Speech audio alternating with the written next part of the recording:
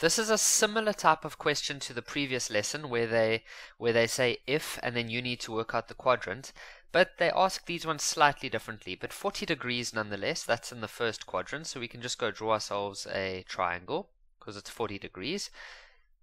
They don't have to specify extra information like A is between this and this because we know that it's 40, so we know where that is.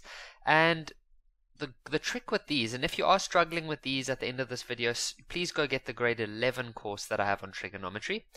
And so cos 40 is equal to k. But now, little trick we do is we write it as k over 1. Now we know from SOHCAHTOA that cos is adjacent over hypotenuse. So that's k over 1. So the adjacent will be k, the hypotenuse will be 1, and then you just do Pythagoras for the last piece. So I'll call that last piece w. So we'll say w squared is equal to 1 squared minus k squared. And so w is equal to the square root of 1 minus k squared.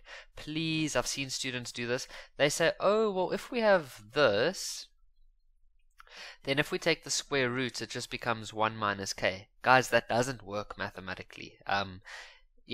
There's a whole mathematical reason why, but that's not true. So you don't want to do that, you don't want to do that, you just want to write it like that. So this part over here is going to be 1 minus k squared.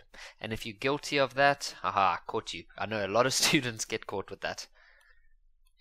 So now we can get started. We'll cos 140. So remember, whenever an angle is larger than 90, you want to reduce it first.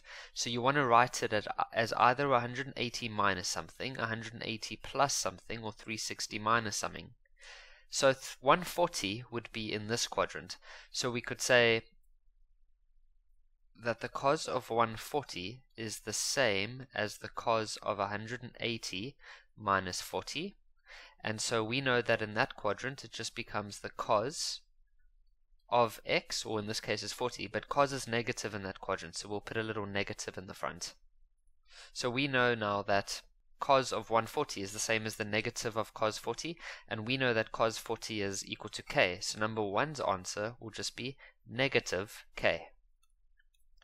The next one is the sin of 320. Now 320 is this quadrant, so that's 320 is the same as 360 minus 40, so we can just say sin 40 now, but sin's negative in that quadrant, so we'll add a little negative in the front. So the sin of 40 we can just get from here. Well, we know that from SOHCAHTOA sin is opposite over hypotenuse, so that's going to be the square root of 1 minus k squared over 1, and then there's a negative in the front. So number 2's answer will be negative 1 minus the root of 1 minus k squared over 1. The 1 is optional, doesn't really change anything. Just before starting number 3, I realized I'd asked the wrong question. It's not cos 110, it's cos of 100. So apologies to any of those who started the question early. So cos of 100 is the same as 180 minus 80, right? Because that's in that quadrant there. And so that just becomes cos 80 with a negative in the front because cos is negative in that quadrant. Now, here's where grade 12 comes in. So now we have an 80. Now but in the triangle we only have a 40. So what do we do? Well, we know that cos of 80, now you have two options. You could either write it as 80 is the same as 40 plus 40, and then you would use this formula. Or you could write 80 as the following. You could say, sorry, I'm writing it all the way up here. You could say cos 80 is the same as cos of 2 times 40. And so that's the equivalent of using this formula, cos 2a. And so that can become three different things. It can become cos squared of a minus sin squared of a.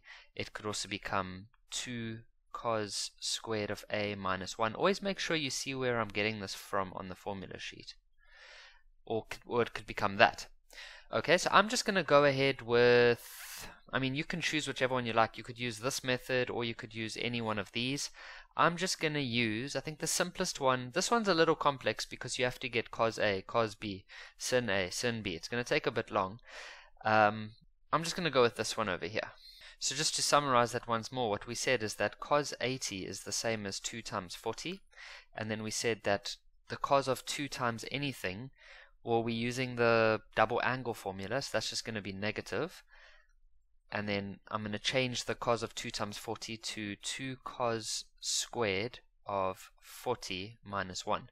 Right? I'm using this formula. Cos 2a is equal to 2 cos squared a minus 1. So notice the 40 is over there, and then it still ends up over there. There it is. But the nice thing now is we're getting cos 40, and 40 we do have in our triangle, whereas 80 we didn't.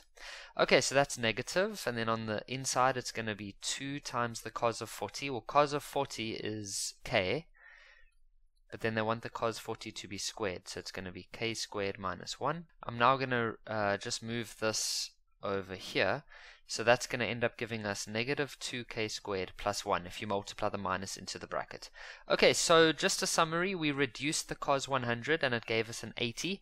Then 80 shouldn't let you panic, because we know that 80 is just double 40, and in grade 12 we know how to use double angle formulas, whereas in grade 11 this question would not have been possible.